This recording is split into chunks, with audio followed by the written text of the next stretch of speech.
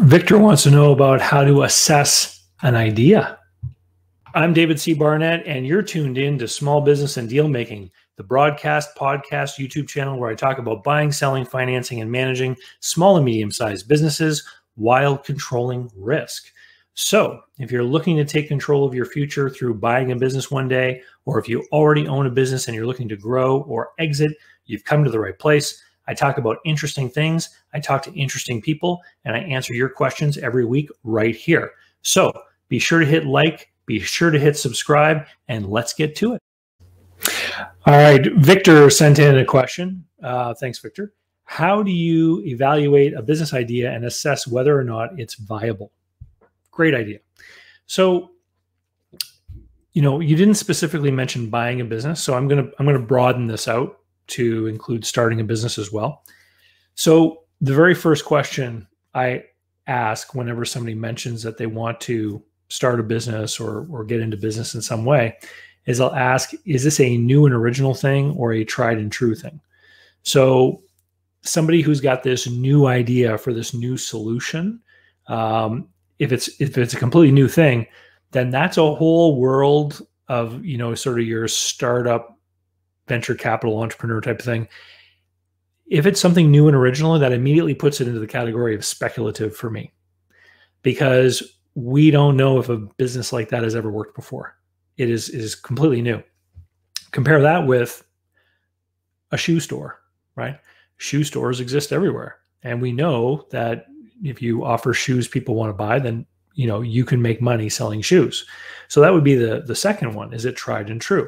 So that would be my first question. Is it new and original, or is it tried and true? If it's a tried and true thing, then the next question is going to be, are we able to replicate every aspect of the customer experience that the customer is going to want going through that journey with us? And I think that a lot of people really drop the ball on this one. So let me give you an example. Shoe store again. So a lot of people will think that the success or failure of a shoe store is based upon having, the shoes that people find fashionable or desirable or comfortable or what have you, right? And they'll focus on the product. And it's not always about the product. Sometimes it's about the experience when somebody goes through the door and what happens when they're in the store. And sometimes it has to do with the purchasing experience. So let me give you an example. Back when I used to travel for business all the time, I had an American Express corporate card for my expenses. And sometimes I'd be in a small town and I would go somewhere and I would ask a restaurant person right at the front when I'm going to come in, I'm like, do you take American Express? And if they said yes, I would sit down and I would eat. And if they said no, I would say, oh, and I would leave. And, this one lady, this one greeter once said, well, don't you have another way to pay? And I said, sure, but then I'd have to spend my own money.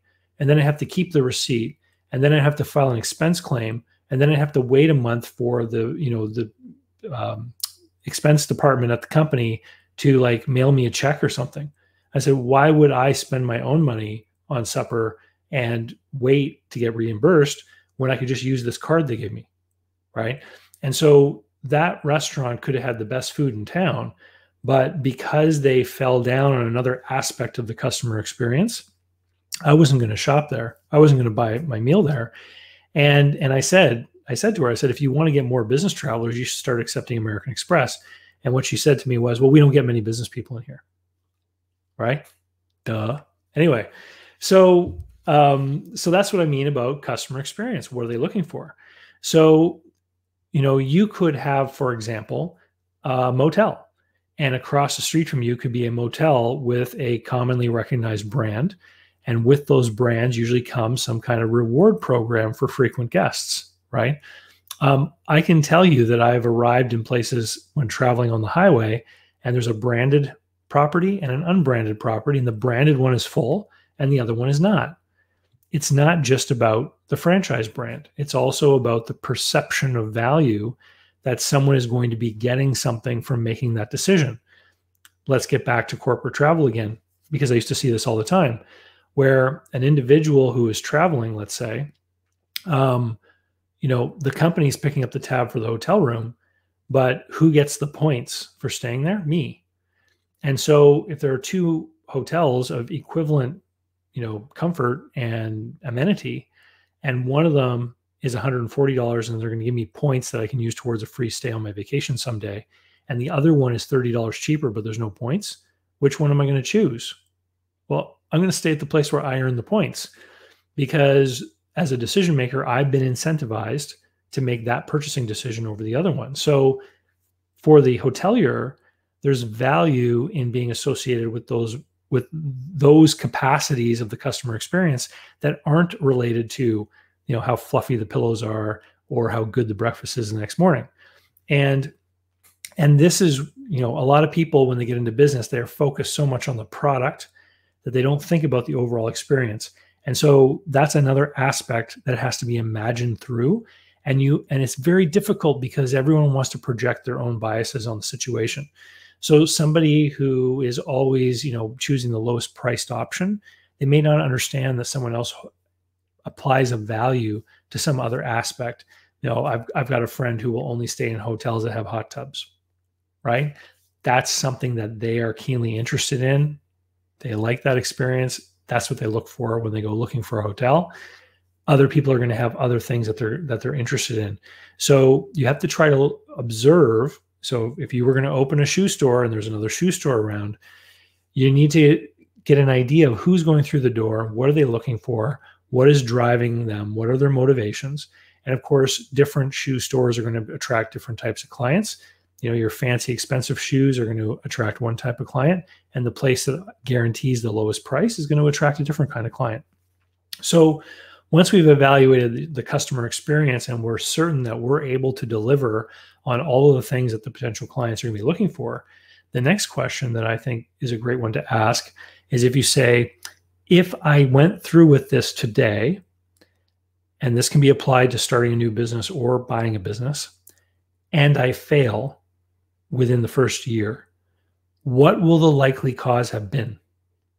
So now you're trying to retrospectively examine the reason why the business failed from some point of view in the future. So you look at the business idea, you look at the numbers. Something like a cash flow forecast is going to be critical for doing this. If you want to learn how to make a cash flow forecast, head over to bizplanschool.com. I explain there a whole program where you can learn how to make a cash flow forecast and a set of financials and a business plan for either a business acquisition or a new startup. But you want to then retrospectively look and say, what will be the problems? What will be the reason for the failure? When you're buying an existing business, you've already got customers, you've already got the product, you've already got the staff, you've already got the location, you've already got the branding. Like, what will have gone wrong? It usually will have to do with the terms of your purchase.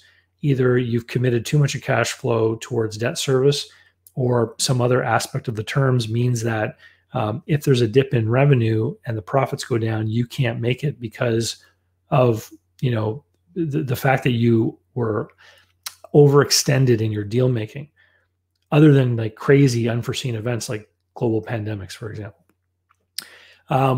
If you're starting a new business, then you might be having that retrospective question answered with things like, we didn't get enough customers fast enough. We weren't able to protect our margins. We ended up doing things that, were contra to our best interests because we couldn't make enough sales. Or it could be the other whole, sort of field of things to do with business. Like, we couldn't get enough good employees. We had to cut our hours because we couldn't get enough staff, things of that nature. So when you start to think about what are the likely reasons we would have failed, you're better able to prepare and to work those particular concerns into your plan. Anyway, Victor, it's a great question. I want to thank you very much for sending it in. And I hope that I did a great job of answering it. Let me know in the comments down below if you guys have any other ideas of how you can assess whether or not a business is viable or not. And with that, we'll see you next time. Cheers.